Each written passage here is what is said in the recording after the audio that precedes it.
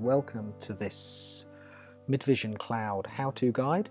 My name is Richard Bettison, and today we're going to be looking at how to launch and configure WebSphere network deployment on Amazon Web Services. Okay, so first of all we're going to go and find the WebSphere image that we want to launch on AWS. So I'm just going to type into here MidVision AWS into Google, and the first link that comes up is the AWS marketplace with the MidVision entries. I'm going to scroll down until I find the right version that I want to launch, and the way these are arranged is they're arranged in the base versions and types, and then you can select the fixed pack versions once you've selected the main version. So I want to launch WebSphere Application Server Network Deployment, so I'm not going to choose the base edition there or Liberty Profile. I'm going to choose Network Deployment, and I'm going to choose the latest 8.51. So I'm going to click on that link. And then here I can choose other available versions. So I'm just going to choose the 8558 one, not the 8558 on JDK7. Okay, so I can choose that later, but first I'm going to select my region, and I'm going to use the Frankfurt region today. I'm going to choose hourly, not annual, and I'm now going to continue. Okay, so this brings us to the configuration page where I can set some of my settings up. So I'm going to choose an M3 large for this. It's $5.76 an hour to use that.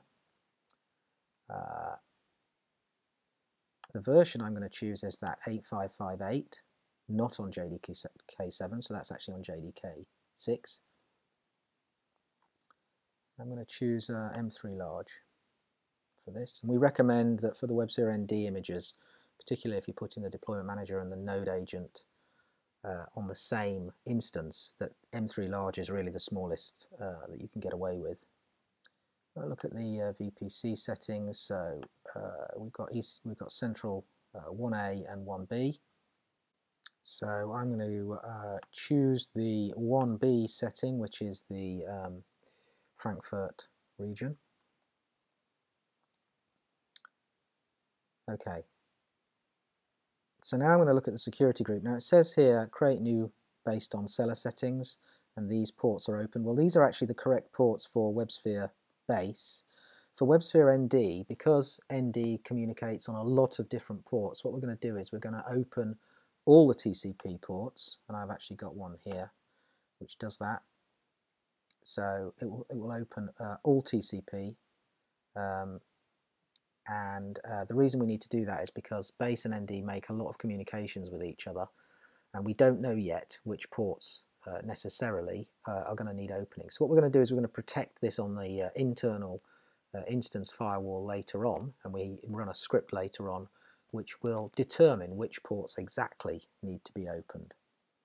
Now I've already got a key pair set, which is the MidVision JR key pair, so I'm going to go ahead and use that.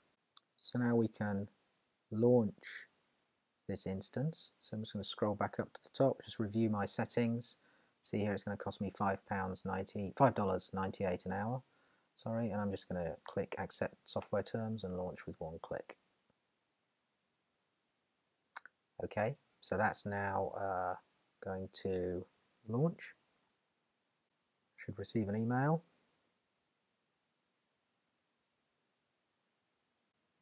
So I've received an email saying that I've been subscribed to that, and we can see here the subscription. Now if we go to our own EC2 management console, which I've got here, and I refresh that,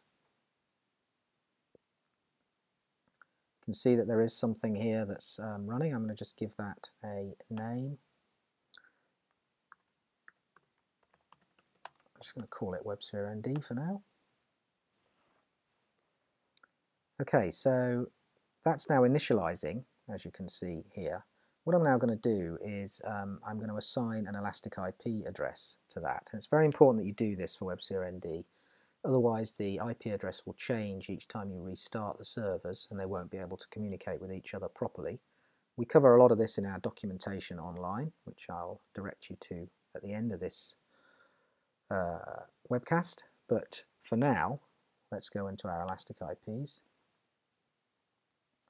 So we have an unassigned Elastic IP here, so I'm going to click on that. I'm going to right click and I'm going to associate this address. So we've got WebSphere ND here, which I've just selected, and I'm going to associate that. Okay, so that's now associated with the WebSphere ND address. We go back to instances, we can see that address here.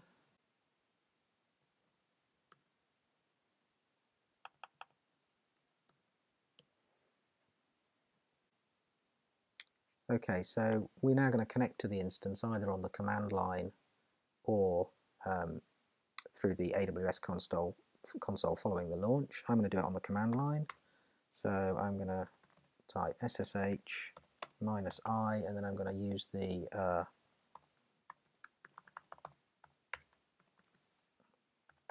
MidVision PEM file.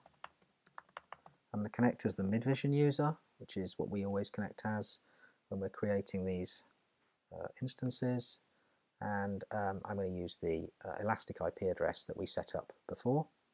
Yeah, I'm going to continue connecting. And when we connect for the first time, we'll get placed into this wizard. So we'll see the banner, MidVision Cloud, and some information about where you can get support. And then we'll get this welcome to this DevTest Cloud WebSphere application server image, first run configuration. You can rerun this configuration wizard at any time by calling the first run setup.sh script in the MidVision home directory. This gives us the option to create a deployment manager, create a node agent, and set the initial password for rapid deploy. And as I mentioned earlier, we can open the ports on the internal Red Hat Enterprise Linux firewall. So we might choose to only create a deployment manager, or we might choose to create a deployment manager and a node agent, or we might choose only to create a node agent and federate that with a previously created deployment manager on another instance. Today, and for this demo, I'm just going to create what we call WAS in a box, which is the deployment manager and the node agent on the same instance, so that you can see how easy it is to set this up. So I'm going to say yes. So we're going to choose the IP address that we want to connect to, and this is in fact the Elastic IP address. Note it says that it's recommended to use the Elastic IP address, otherwise when we restart a new IP address will be chosen. So yes, we'll just accept that as the default. I'm going to accept the default of cell01 as the cell name.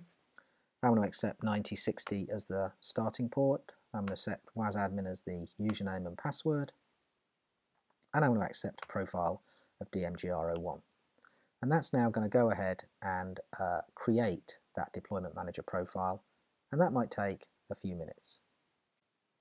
Okay, so that's completed, and now we get asked if we want to create a node agent profile. I'm going to select yes. So again, we're going to choose the Elastic IP address, so we'll accept the default. Starting port, again we'll accept the default. Again, we'll accept all of the defaults through here, and we'll accept the default there as well. So we need to set the deployment manager host now. Now, if your deployment manager was running on a separate box, now you would enter the Elastic IP address of that separate instance. But since we're running them all concurrently, the script has detected that and is entering the current public host name of the same Elastic IP address. So we're going to accept that. I'm going to accept the SOAP connector port, and if you choose the default ports for all of your instances, then the default SOAP connector port of 9063 will be correct.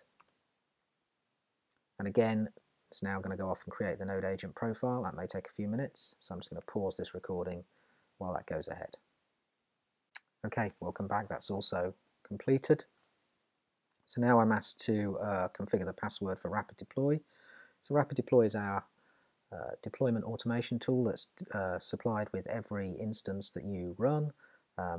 You may choose to use it or not, but now I'm being prompted to set the password for the user MV admin, and I'm just going to submit blank to choose the instance ID. That will then put some XML up as it's running that, and it will say, do I want to open the firewall ports for WebSphere application server? Yes, I do. Now I can now choose to open individual ports, or I can just type the word process, which will open all the ports used by WebSphere on this server, and it will discover all of the necessary ports and then open them. So again, it's going to take a few moments to do that. So it selects each profile in turn. First it's choosing the deployment manager profile, it's going to open all the ports of that, and now it's going to choose the application server profile and it's going to open all of the ports in that. Okay, once that's finished we can just simply exit that, and then we're finished with the wizard. Okay, so now we get given some connection details that we can connect to, so I'm going to just copy that one. I'm going to go back to my browser. I'm going to enter that in the browser.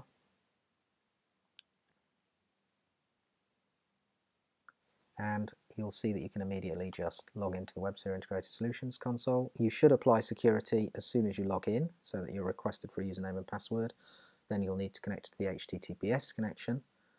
But just I want to check that everything's working okay, so I'm just going to look at the deployment manager. Should be okay. You can see the version's 8558 there. Thing here looks fine. Let's have a look at the nodes. So we've got both of the nodes, the deployment manager node and the node agent node. They're both running on the same server and they're both synchronized. Okay, so we've now successfully created a WebSphere application server network deployment cell on one box. Thank you for joining me. If you want to find further information, you can simply go to portal.midvision.com. You can select Cloud, you can select IBM WebSphere on Amazon Web Services, and in this case you can just go and have a look at the WebSphere Application Server Network Deployment Edition. We have some other offerings as well that you can explore, and here we'll give you the same kind of overview but in a single page, how you will do these connections. So I'm going to be doing some more of these webinars on WebSphere MQ and WebSphere Application Server Base. So I hope to see you next time, and thank you very much for joining me. Goodbye.